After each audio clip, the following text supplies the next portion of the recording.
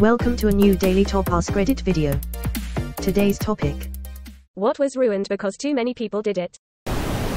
Craft fairs. Now they're crowded with dozens of MLMs. I just want to find knitted slippers made by an old lady who clearly has a drinking problem. Not more Norwex. My cousin sells Mary Kay and always sets up a booth at craft fairs. She puts up signs saying, "Support your small business." Huh? Those people see themselves as successful independent entrepreneurs who've pulled themselves up by their own bootstraps and are totally responsible for it all. One of the small towns I've lived in has an annual street fair.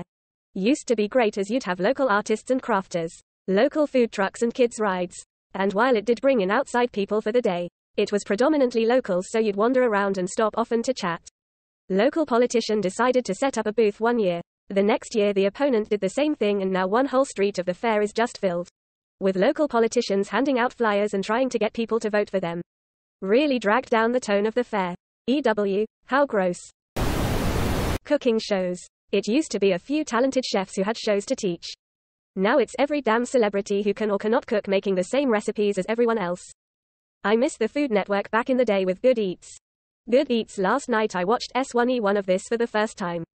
What a different and informative tone compared to present day shows. What's even worse is there are no real cooking shows anymore. It's stupid competition after stupid competition. YouTube. Most of the good modern cooking shows are on YouTube. Food Network has been trash for almost 2 decades now. America's Test Kitchen is still great. The summit of Mount Everest is like a trash heap now. You forgot to mention the fact that it's basically a mass grave now too. Fun stuff indeed. Honestly, if I was on a hiking trail and I kept seeing unburied corpses, it would kind of kill the fun. Airbnb. Used to love Airbnb years ago. Now it's pricier than a lot of decent hotels, and some of the house rules are nutty. My friend gave me a discount coupon for one. I compared it to a local hotel and the hotel was cheaper with less rules. My hotel doesn't expect me to leave the room in pristine shape. I leave the towels in the tub and pick up all garbage, but I'm not expected to vacuum and dust. The Appalachian Trail. People leaving their trash everywhere is really ruining the trail, and it's so fucking crowded now. People who litter on trails or campsites or in general annoy the fuck out of me. If you brought it in, you are fully capable of bringing it out. Do you actually like being out in nature if you leave your trash in it? People are pigs. I work in a store and people leave garbage and half-eaten food samples stuff in amongst the products. Adults blame kids, but there's no kid tall enough to reach the spots I've found gross garbage. People could have a garbage can attached to their hip and they'll still find a place on the ground to throw it. Usually, they're not too bright either. Same people who trash public bathrooms and scream in hotels at 2 in the morning. Litterbugs are the sum of the worst people. We take trash bags when we go hiking and pick up whatever we see. One time we were doing it. A bunch of kids were around and they started picking up trash and bringing it to us. It was pretty amazing. I sharpened some sticks up for them to stab the trash with, and they really seemed to like stabbing trash, so it made it fun for them. What really made us mad was there was a trash can within sight that the litterbugs could have used. I filled up a trash bag with litter the last time I went to Rocky Mountain National Park, and Mother Nature repaid me with a big fat joint. You used to be one of only a few people around bidding on storage lockers.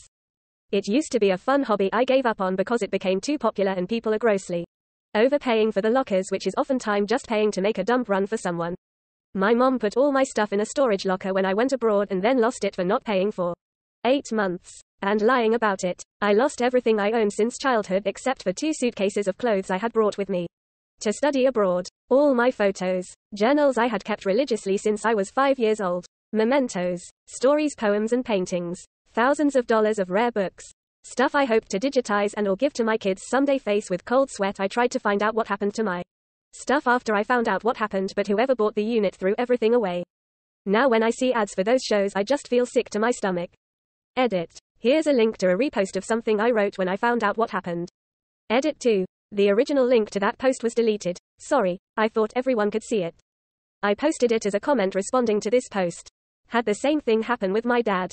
I moved to another city temporarily for a seasonal job, and my dad said he'd pay for a storage locker for all my stuff while I was gone.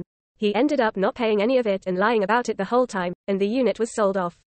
Finding out all the irreplaceable things you've accumulated over the years are just gone, with no way to get him back, is a horrible feeling. My condolences. Give it a couple of years. The people doing that will run out of money eventually. In the meantime, you could go and not bid. Then offer reasonable sums on anything that catches your eye to the people who have just bid too much. They'll be looking to quickly capitalize on the money they've just burned. Are still riding high on the endorphins from winning on a big purchase and you're at ground zero. For a quick appraisal and access to choice items. Might not work, but it'd certainly give you back some of the fun without all of that risk. Plus you might get to stick it to the people who keep you from your hobby. As long as they are running the TV shows. Just like gamblers, you're going to get new suckers trying their luck.